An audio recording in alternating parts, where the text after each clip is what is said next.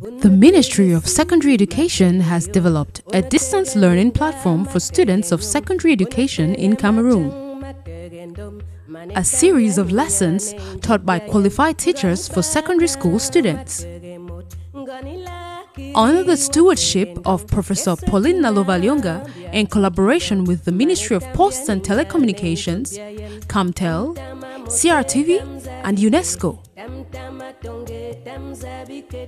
We are introducing distance learning as another teaching and learning method which is different from the traditional classroom setting that you are all used to. In the distance education mode, you are not with the teacher in person, so take your time, relax, listen to the teacher, take down notes and visit the following links for any questions or answers to your questions. Take it in your stride. This is Cameroon's solution to COVID-19 and beyond. Professor Nalovalyonga, Minister of Secondary Education. Welcome to another biology lesson. I'm your biology teacher for lower seat, Dama Charles Bobga. Before we go deeper into the lesson, we're going to flashback on our previous assignment, and that assignment was, should World Water Day be scrapped? Support your answer. Remember that we talked a lot about World Water Day and awareness. So we're going to look at that, the plausible responses. So what are those things? In my own opinion, I don't know about you, in my own opinion, I think that they should not scrap the World Water Day. It should not be scrapped. And what are the reasons? What are the important reasons? Many people and organizations lose focus and completely forget water. So this day comes with an awareness. So this day is the day to create awareness. So it should not be scrapped. Number two is a day to examine whether this resource is well managed. People misuse water. People misuse water. Management must be sustainable. You use it knowing that tomorrow you will use water. That's sustainability. You use it by putting strategies to conserve it. You use it sustainably by protecting the catchment, by not dumping waste into the water. So that's sustainable management. It's a day to visit the conservation strategies for this water. It's a day to visit the conservation strategies. Let me tell you one of the things that causes this water shortage: deforestation. Forests are cut down. Forests are cut down, so it hampers the water cycle. Now we can also look at strategies on how we can recycle water. For example, the water that will flush the toilets can be recycled for drinking. I know in many countries this has been done. What do we do with all the water that comes to us during the rainy season? It can be collected and conserved. I've read that in many journals, and the country like Australia has a good, sustainable water management system. Countries like the Middle East, they lack water, and they have used the salty water, desalinize it, and use it for extensive agriculture. That's what we call sustainable use of water. So this World Water Day should not be scrapped. I'm sure all of you are joining me, your teacher, to agree that this day should not be scrapped.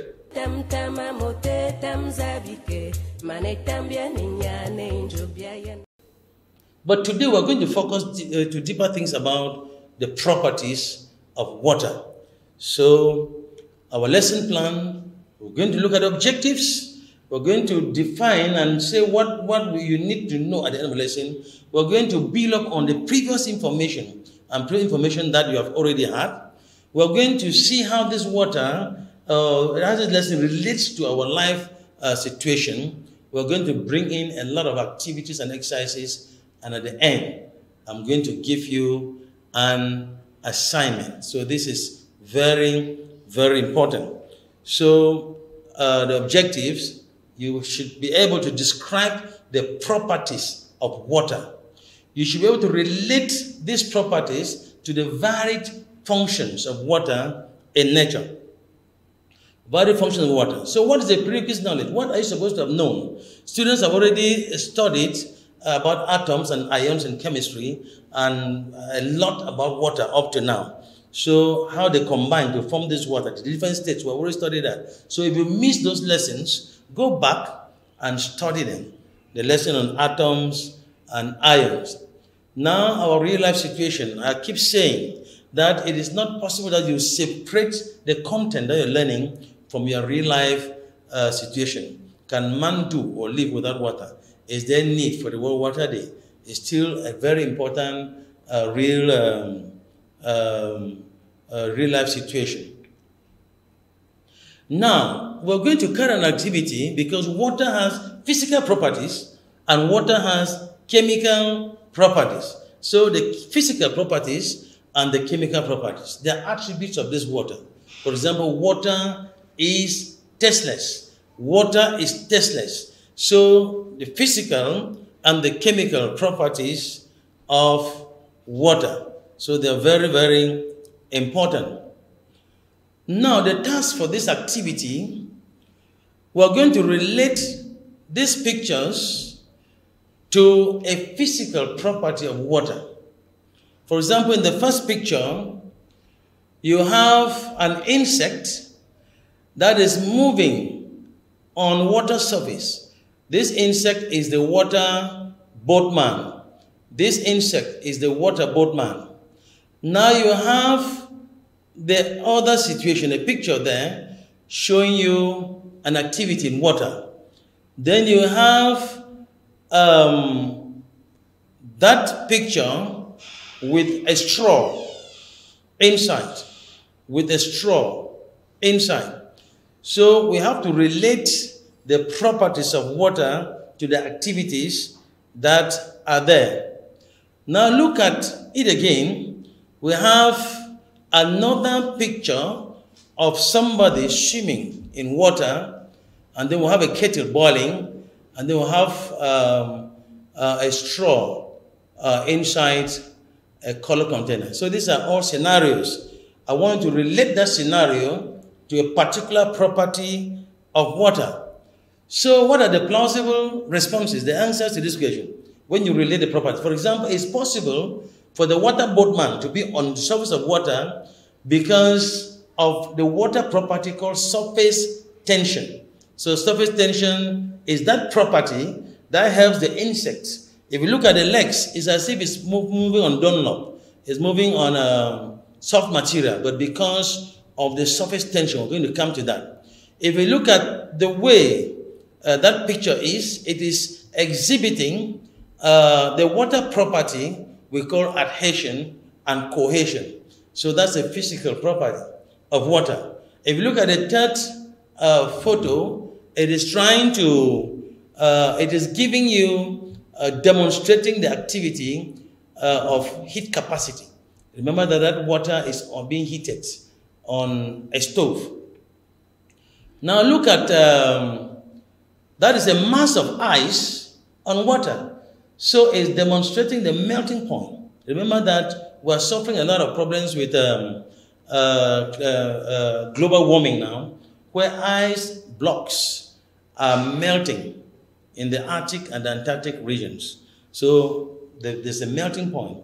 When global temperatures become higher, it causes the ice to begin to melt. So that's the property of melting point we are demonstrating in that activity. Now look at the kettle on the stove.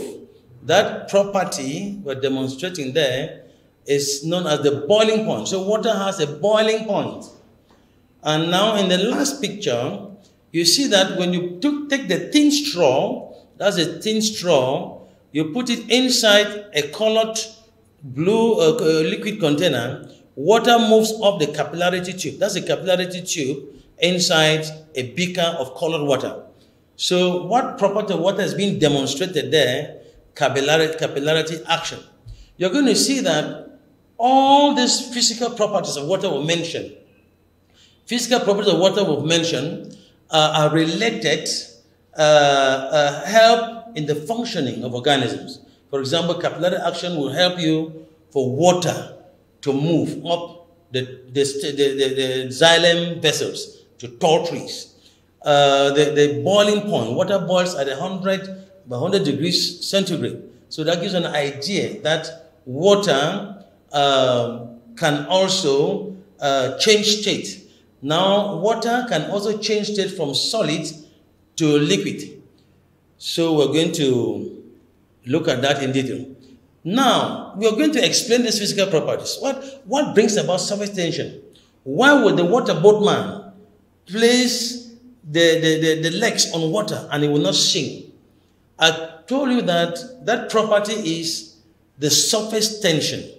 Now remember that the legs of the water boatman can also be adapted to move on the surface of water, but it's a combination of the adapted legs and the surface tension properties. So what is surface tension?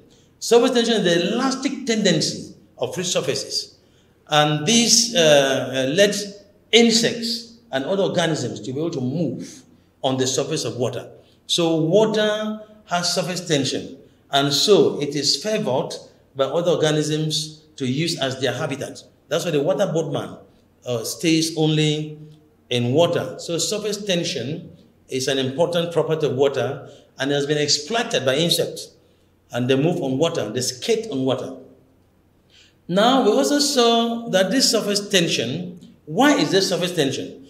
We saw the force of cohesion, because the cohesive forces between water molecules hold them together. There are also some other forces that hold the water molecules together called the van der Waals forces. They also hold the water molecules together. That is why the insect can bounce on the surface of water. So along the surface of water, the particles are pulled towards the rest of the liquid. They are not separated, they are kept together. So they form a platform on which the insect can move. So the surface tension property is very important, and it makes organisms use water as their habitat. Now, cohesion, adhesion. The water molecules are kept together by cohesion. If you put water inside a glass, there is a attraction between the water molecules and the walls of the glass. That attraction is adhesion. So a combination of cohesion, the water molecules together, and then adhesion, the water molecules and the glass repelling from each other, it keeps the water molecules together. This is what happens in the wall of the xylem. Why would you explain that water far in the soil will move to the leaves of very tall trees? Because of the ability of water molecules to be together, so the water column is unbroken, the water molecule is unbroken, and the water goes up tall trees. Because the water does not go up, there will be no photosynthesis. So it goes to the leaves so that there is photosynthesis. So the force of cohesion and adhesion, they help to bring up water up tall trees. Now the adhesion makes sure that the walls of the xylem, though they're dead, should not break the water column, should not attract the water column. So there's a force of adhesion, repulsive force. So that is why water can move through thin xylem vessels to tall trees for photosynthesis. So cohesion, water molecules are attracted together. Adhesion, water molecules are attracted to other substances. Cohesion and adhesion of water therefore makes it effective for the transpiration pool, for water to move up and be used by plants. So adhesion and cohesion are very important properties of water. So I've been already giving you examples of adhesion, cohesion. In the case of xylem, there is adhesion, of course, between water molecules and the walls of the xylem. And in the case of xylem, cohesion occurs between water molecules. So cohesion, the water molecules are the same. So cohesive forces are favored by like molecules, and adhesive forces are favored by molecules that are not alike. So cohesion is necessary for the movement of water up tall trees. It is very important because we already saw hydrogen bonds and van der Waals forces. They only add to these other forces of cohesion and adhesion, and the water column remains unbroken as it moves from the soil to the leaves of tall trees, to the leaves of tall trees. So it is very, very important. Now, heat capacity is another very important function or property of water. The specific heat capacity is defined as the amount of heat 1 gram of water must absorb or lose to change the temperature by 1 degree Celsius. So you remember that it is fishes stay in water because the specific heat capacity of water is high. It doesn't matter how much of sunlight reaches the water, the temperature of the water will not change to disfavor the aquatic organisms. So that property of having a high heat capacity helps the temperature not to rise and therefore makes the aquatic environment more favorable for aquatic life. If the temperatures were too hot, it's not possible for fishes to be there. So heat capacity is very important. Now we have also concerning heat capacity, it is important to note that water's high heat capacity heat capacity caused by hydrogen bonding among the water molecules. So hydrogen bonding is the cause, is what makes water to have a high heat capacity. So it needs a bit of higher temperature to be able to break the hydrogen bondings. So the amount of heat needed for this is 4.184 joules of energy. So it's important that we understand the biological significance of this heat capacity. It makes the aquatic environment comfortable. It makes the aquatic environment comfortable so that aquatic organisms, fish most especially, can live freely. Now, what is the biological significance of the heat capacity? The resistance to sudden temperature changes makes water an excellent habitat. I've already mentioned that. So water is an excellent habitat. Water does not change, the water temperature does not change quickly. So it is resistant to increase in temperature, allowing organisms to survive without experiencing a wide fluctuation in the temperature changes in water. This property of heat capacity also allows regulation of internal body temperatures. Remember that temperature is a factor of the internal environment, the blood and the tissue fluid, that must be kept constant. If temperature increases, it's a problem. If temperature goes too low, it's a problem. So, but the body has 90% water. So it doesn't matter how much of heat you receive in your body, the temperature of the water that builds up your body cannot change significantly. So your body temperatures remain fairly constant at 36 degrees centigrade and fluctuates very little. Remember that enzymes in your cells function within narrow temperature ranges. So enzymes will not therefore be denatured, and so they will be able to function well in the biological cell system. So heat capacity is very important. Now let's look at melting points and boiling point. The melting point is usually defined as the point at which materials change from solid to liquid. So when the ice, we saw a photo of the ice block melting, it means that it is changing from the solid ice to liquid. In your home, when electricity goes off, the ice blocks in the fridge, that's solid water, will begin to melt and change into liquid because of the temperature change. When temperature becomes hotter, it melts the ice block. So melting point is also very important.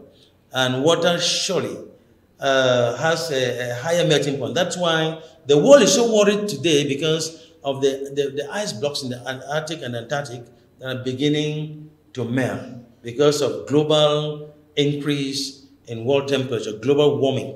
So it becomes a cause of concern for many countries. Now the boiling point of the liquid is the temperature at which water changes from liquids to vapor. So that's the boiling point. Remember that when you heat water and it's above 100 degrees centigrade, then water changes to vapor. When you freeze water, it's below 0 degrees, it changes to solid. So temperature changes can cause the conversion of water into different points. But boiling point specifically is when temperatures go higher than 100 and the water vaporizes. So it releases a latent heat of evaporation. Remember that latent heat of vaporization. Remember that it is of significance to the life of the plant. Remember that evaporation from the leaf surface brings about cooling of the plant. So when there is heat of the sun and it hits the water molecules, it evaporates and carries along with it the latent heat of vaporization, and that cools the plant. That's how the plant thermoregulates. But the mechanism in man, even when you sweat, the sweat carries heat out of your body, the latent heat of vaporization, and then after sweating, you experience a cooling of your body. So this is very important. So what is the biological significance of boiling point and melting point? So the melting point is so important as a physical property of a compound, because the melting point is used to identify, you can use it to identify a particular substance. So you can also use it to be able to determine the purities and the kind of purity. So substances have different melting points. For example, iron can be melted easily. Iron can be melted easily and, than wax. So they have different melting points. So it is very important. Now, the other physical property which has a lot of significance in the life of the plant is capillarity action. Now, for this to function well, the tube in which the water moves, remember we put a capillary tube inside colored water, and the water moved by itself into the capillary tube. So in plants, the xylem vessels are thin, very thin, and this thinness of the vessel make them function like capillary tube. When water moves from the roots through the cortex and reaches the xylem, water has a tendency to move up the capillary tube, aided by the forces of cohesion between the water molecules and the force of adhesion, and even the surface tension of this water. So all these ones are very important to contribute to the overall transpiration pool or stream in the plants that causes water to move up the xylem and the leaves of very tall plants. So capillary action is very, very important. Now, capillary action is important for the ascent of sap. Remember that sometimes we talk about translocation is the ascent and the descent of material in the plant. Water ascends, food material descends. And it is all with the help of capillarity action. There are many other forces that will support this capillarity, but capillarity action and transpiration pool are the main forces that will cause water to move up the leaves of tall plants. Now, we'll look at some biological functions of water, in living organisms. Water performs a variety of functions. We're going to say water is a universal solvent. All the salt in our body, all the sugar, we saw it already, all the nutrients that are dissolved in water. So it's a universal solvent. It means they can dissolve many substances, more substances than any other liquid. Water can dissolve many other substances more than any other liquid. Why? We have seen the properties of water. That water, because of its polarity, can attract the negative and the positive substances or ions and then disintegrate them, and so dissolving them. So water is a universal solvent. Also, you can see from the diagram how water dissolves the salt. That is the organic, that is oxygen. You see oxygen, the water polarized, oxygen, hydrogen in red. So you see that this is now a solution of sodium chloride, for example. And this sodium chloride, the chloride is attracted to the hydrogen, and the sodium is attracted to the negative ion. So water attracts and dissolves them. So water is a universal solvent. So water dissolves salts. We have seen that in the last lesson. So we're not going to spend a lot of time. So salt dissolves in water. So it's a special mechanism. Of all the biological substances, not every substance dissolves in water. For example, there are some substances that fall in the category of fats and oils, and large polymers like polysaccharides sometimes they don't dissolve easily in water. So if it's a universal solvent, it means it dissolves more than 90% of most of the substances in which it will be dissolved. So that is very important. Now, because of the solubility of water and the amount of ions and substance molecules that can be in water, water can at a particular time contain different types of solution. And we're going to see that. But when the solvent and the solid mix, it forms a solution. It's no more water, it's no more the solute, but it is a solution. So the solvent and the solute, they form part of the solution. But we have different categories of solution. We have seen that you've seen that in your chemistry lesson, but we're not seeing now how it applies to biology. A solution can be saturated. Sometimes at the GC practicals, they want you to prepare a solution of saturated salt solution. So what will you do? Is that solution that contains maximum amount of solute that is capable of being dissolved. So it just saturates.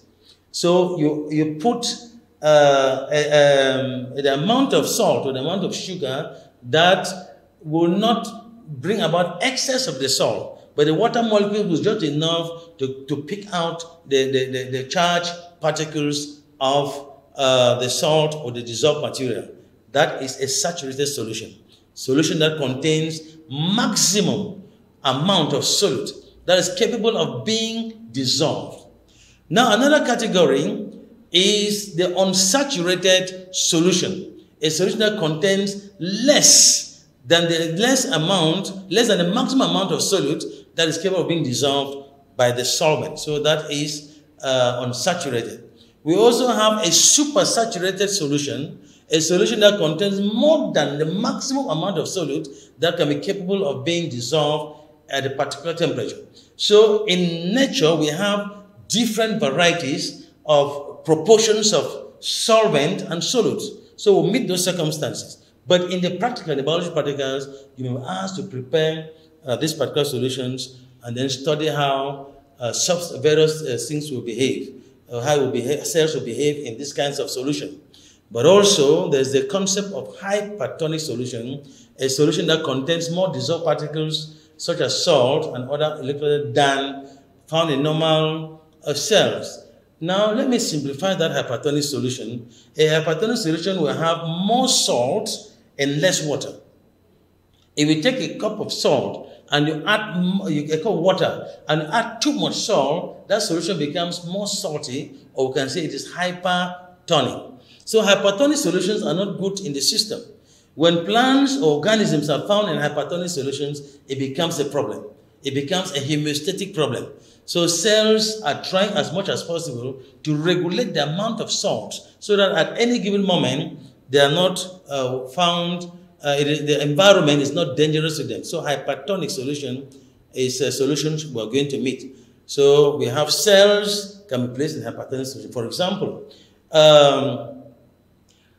example, during the exam, they can give you particular cells and ask you to put them in different solutions. And then you see how they'll behave. And you now will appreciate the danger of that type of hypertonic solution appearing. Remember that in the farmlands, in our farms, when there is application of fertilizer, the fertilizers have a lot of salts. So they'll make the soil becomes a hypertonic medium. And it's not very favorable for the plants. And when there is a hypertonic solution surrounding a cell or an organism, water tends to move out. That's what we call osmosis. So water moves out of the cell.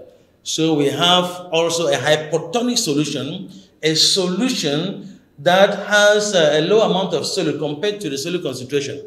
But hypotonic solution, in the simplest sense, can be a solution that has less salt and much water.